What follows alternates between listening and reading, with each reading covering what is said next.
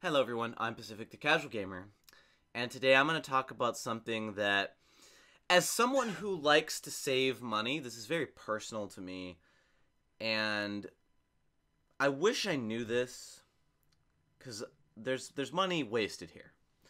And the title of this video, The Sad Fact of Multiplayer DLC.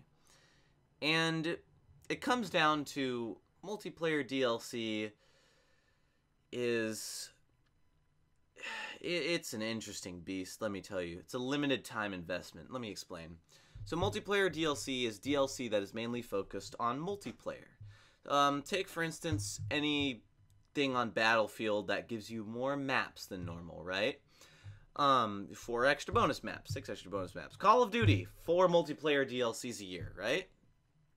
And what happens to literally almost all DLCs. Battlefield 1, they did a great job, by the way, where they rotate around sets of DLC maps on the servers. So Battlefield 1 does not have this problem. Lots of other games do. And they basically, it goes like this. You have your player base. This many buy a DLC, this many buy 2 DLCs, this many buy 3 DLCs, and like this many buy 4 DLCs. There's a lot of people that just buy 4 DLCs, right?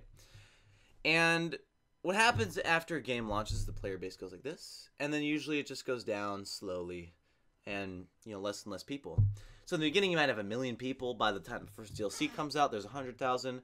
The next one is 50,000 people. The next one is 40,000, and there's a trend where people just don't stop playing the game, and people with the DLCs stop playing the game. So the DLC maps actually die out. I watched a video by someone. I don't remember. I'm going to try to remember to link him up. His name is Beezlebuns. It's an interesting channel. Holy crap, it looks like God is coming out there. But his name is Beezlebuns. And he made a video talking about Halo Reach DLC maps. And I did not know this. All the Halo Reach DLC maps are free.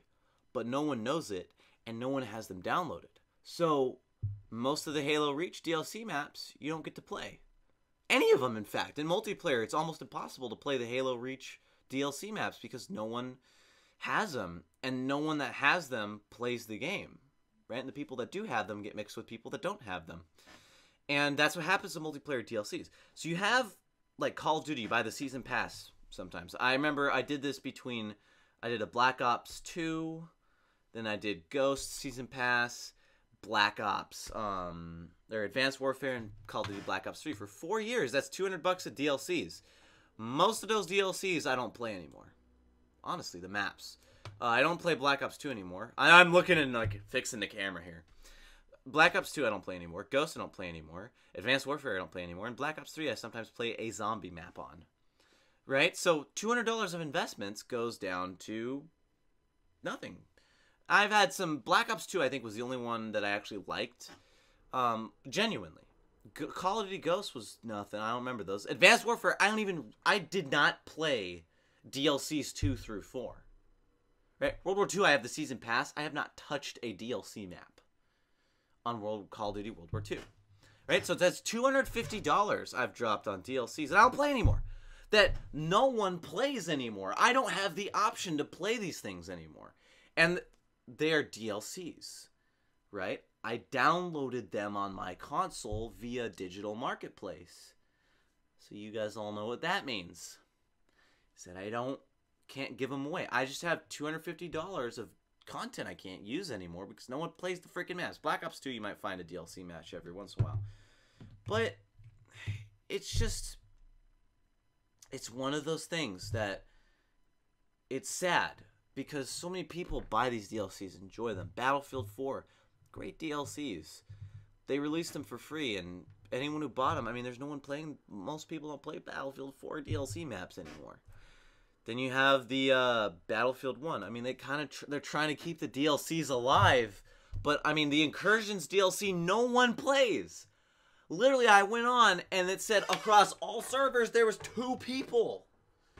I'm like, dude, can't. The only game I see where people actually play the DLC because it's free and integrated in the game is Rainbow Six Siege.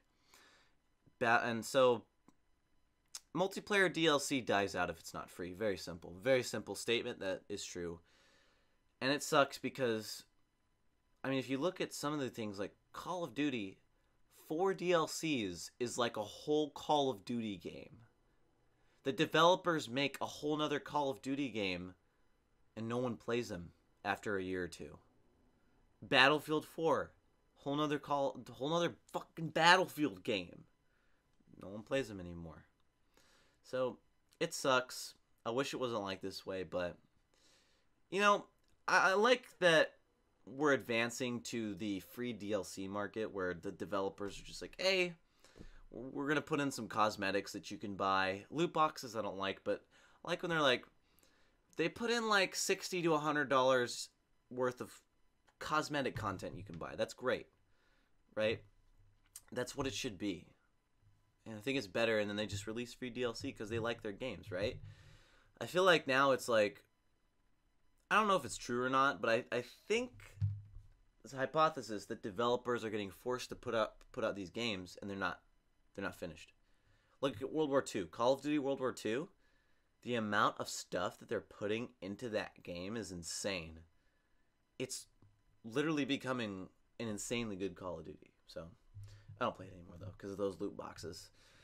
So, that's it for this video, guys. If you enjoyed, you can tell me in the comments below. Jesus! Stop outside! Literally, Jesus, go away, please. It's like 2 seconds. The lighting sucks right now.